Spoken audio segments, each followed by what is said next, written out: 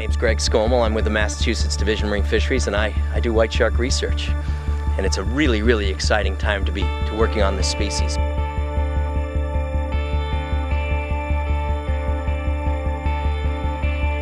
For the very first time, we have predictable access to white sharks in the Atlantic Ocean.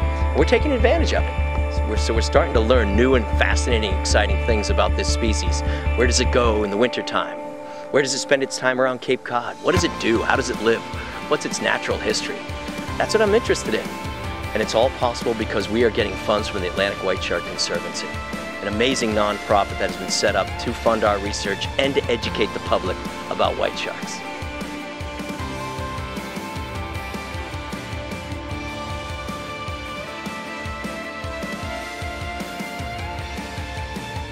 We know about white sharks in other parts of the world, but we don't know anything about them in this area.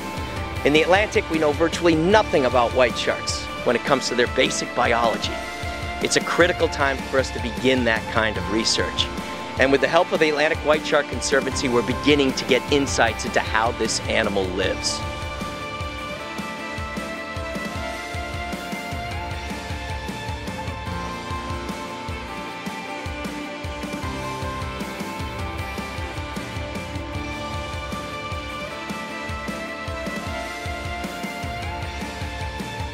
We think of the white shark as being a species that is, out to get us, and that's certainly not the case. White sharks need our help. We need to collect the data that is necessary to conserve and protect it.